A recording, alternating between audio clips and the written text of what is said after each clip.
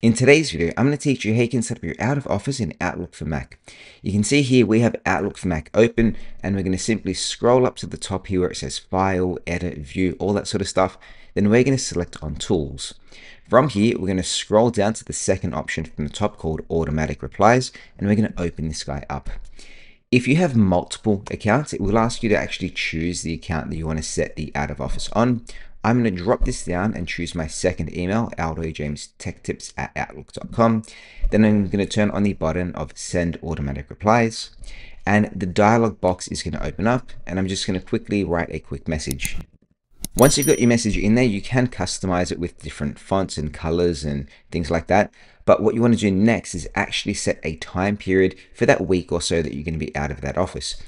By default, it is set to no time period set. You can see where the cursor is. So we're going to select on the option of set.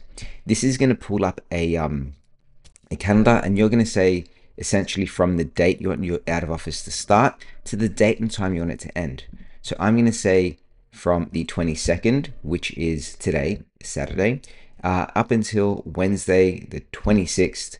And we're going to have the out of office going from 6 a.m. on the Saturday to going to type in PM to 6 p.m. on the Wednesday, and simply select on save. And now, once I'm done, automatic replies are going to start sending from my email account. As soon as I get a message, they're going to get a reply saying I'm out of office for the week, and it's going to be set between the 22nd of Feb to the 26th of Feb. Next, you just want to select on X.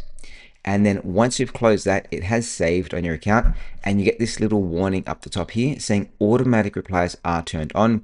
You can select on the automatic replies option if you wanted to edit this, or you can simply select on turn off if you want to turn it off. And there you go. It is that easy to set up automatic replies on Outlook for Mac.